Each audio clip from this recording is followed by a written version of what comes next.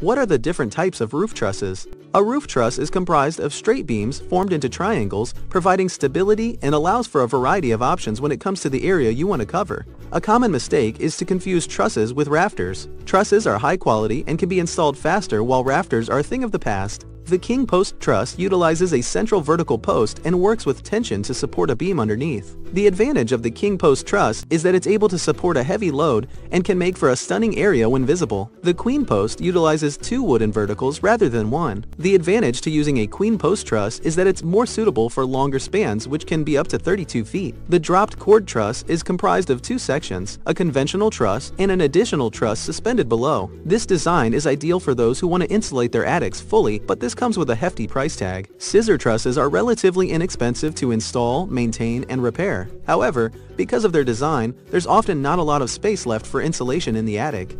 Raised heel truss is popular because it allows for ample insulation and offers superior support. The main downside to this is that you might need to add additional materials to get it to work with your particular setup, which means that installation can become expensive. If you're building a new home and you want a unique look, you should opt for some type of truss. The kind of truss you use will depend on how large of a span you have to cover and your budget. Check out the Fraser Roofing blog for more helpful tips at fraserservices.com/blog.